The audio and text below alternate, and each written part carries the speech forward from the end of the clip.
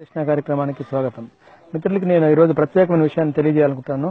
GST గురించి మనం చదువుకున్నటువంటి ఉపాధ్యాయులు కానీ మేధావులు కానీ అందరూ కూడా జీఎస్టీ అని మాట్లాడుతున్నారు.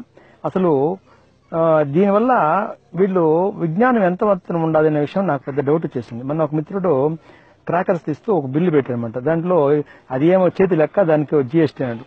అసలు జీఎస్టీ అంటే కంప్యూటరైజ్డ్ జనరేటెడ్ బిల్లు ఉండాలనే విషయం కూడా అతనికి తెలియకపోవడం అనేది దాని అతను వేసిన ప్రశ్నలు అన్ని ఆలోచించి నేను ఈరోజు ఒక మన పరిశోధన ద్వారా తెలుసుకున్న విషయం ఏమంటే, భారతదేశంలో జీఎస్టీ ఎలా తీసుకొచ్చారో అది వాటి గురించి ప్రపంచ యొక్క పరిణామాల గురించి తెలియజేస్తాను అనమాట. జీఎస్టీ 19 మే 2017 శ్రీనగర్ లో జరిగినటువంటి సమావేశంలో జీఎస్టీ మొట్టమొదటి ప్రపోజల్ చేయాలని నిర్ణయించడం జరిగింది. ఆ విధంగా పోతూ ఉందన్నమాట. తర్వాత జీఎస్టీని స్లాబ్స్ కూడా ఉంది. 0%, 5%, 12%, 18%, 25%. అంటే వివిధ స్లాబుల్లో వస్తువుల్ని వివిధ రకాలుగా పద్ధతుల్లో ఉన్నాయన్నమాట. దీంట్లో ఈటబుల్స్ అంటే ఆహార పదార్థాలన్నిటికీ కూడా నాన్ ప్యాకేజబుల్ వాటికి 0% ఉంది. ఈ విషయాలు ఎవరికైనా మాట్లాడరు అనమాట.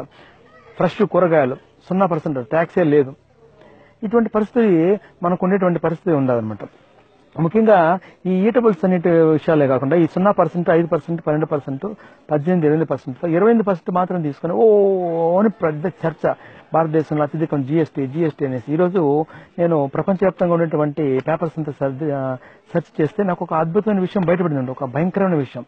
ఈవై అనే ప్రపంచ ప్రఖ్యాత టాక్సేషన్ కంపెనీ దగ్గర చూస్తే Indian taxation is GST is under 12.6 to 15.7% అని ఉంది. నేను షాక్ అయ్యాను అనమాట. ఏంద్రా ఇది 12.6 నుంచి 15.75% ఉంది. ఈ మెటల్ సినిమాలు 25% గురించి చెప్తానంటే చివరిలో ఉండే స్లాబ్ ని తీసుకొని ఈ హిందూ వ్యతిరేక గ్రూప్ ఉండాలి కదా, వాళ్ళందరూ కానీ కమ్యూనిస్టులు, ఈ తర్వాత కాంగ్రెస్ వాళ్ళు 25% చెప్తున్నారు. 0% చెప్పరు, 5% చెప్పరు.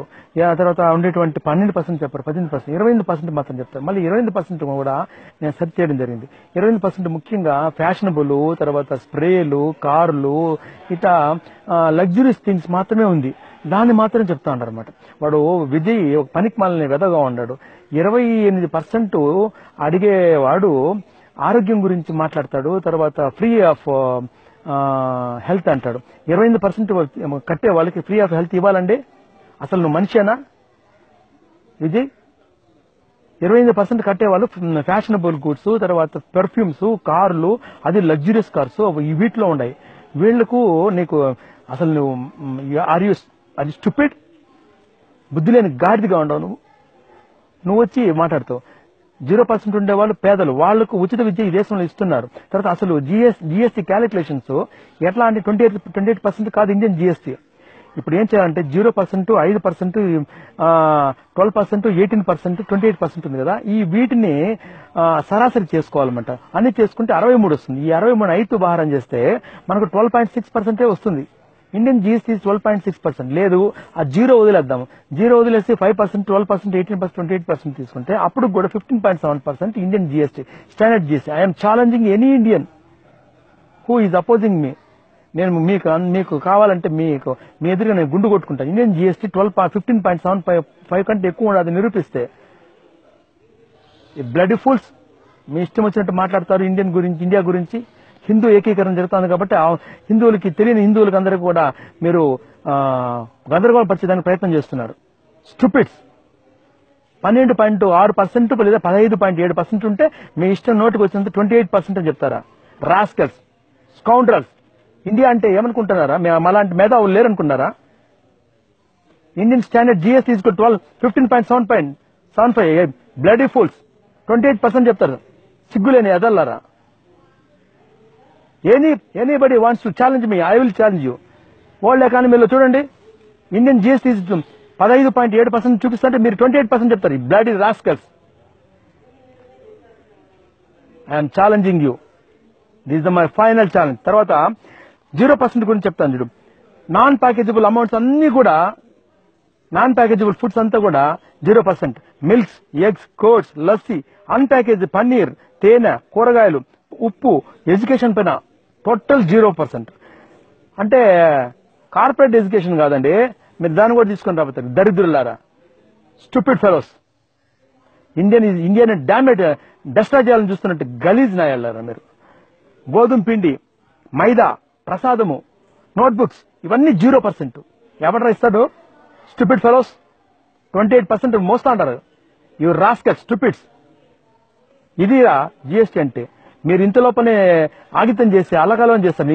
నేను ఈ రోజు వరల్డ్ లోంచి సంపాదించినట్టు క్లిప్పింగ్స్ అంతా కూడా దీనికి యాడ్ చేస్తూ పెడతాను, చూడండి. ఎదవల్లారా. India is always great. మేరా భారత్ మహాన్ high. GST is super. VAT లో వేసి కుమ్ముతా ఉంటారు. ఇప్పుడు చేసేటువంటి వ్యాపారంలో ఉండే వాళ్ళు చేసేటువంటి మోసాల గురించి ప్రభుత్వాన్ని మీరు కించపరుస్తారా? మాక్సిమం రిటైల్ ప్రైస్ పైన జిఎస్టీ వేస్తే మనం అడగాలండి. జిఎస్టీ మాక్సిమం రిటైల్ ప్రైస్ పైన ఎట్టేస్తారని మనం అడిగే సిగ్గులేదు ఎదోళ్ళు. జిఎస్టీ అంటారు. జిఎస్టీ ఎంత అద్భుతంగా ఉండదు. ఒకసారి చదివితే కదా వాటి గురించి. Luxury car కొనేవాడు 28% పన్నేయండి. వాడికి కోట్లు ఉండేవాడు కడతాడు. వాడు లేనివాడు ఏం చేస్తాడు? లేనివాడికి ఫ్రీగా ఇస్తున్నాడు కదా. భోజనం ఫ్రీ, కూరగాయలకు పైన ట్యాక్స్ లేదు, పండ్లు ఫ్రీ, పాలు ఏది అన్ప్యాకేజ్డ్. మీరు ప్యాకేజ్ తీసుకుంటే అట్లా ఉంటుంది. అన్ప్యాకేజ్డ్ గూడ్స్ అంతా ఫ్రీ. 0%. Stupid fellows. ఏమి తెలియదు, అన్ని తెలిసిన నటిస్తారు. జై బోలో భారత్ మాత. Anybody wants to challenge me, I M challenge. My number is 9704568017. Stupid Mahesh Degala. Anybody wants to challenge me, I will challenge you. ప్రపంచంలో ఉండేటువంటి ఇండియన్ జిఎస్టీ గురించి పెడుతున్న మెసేజ్ చూడండి. యాదవ్ వల్లరా. బలో భారత్ మాతా కీ జై.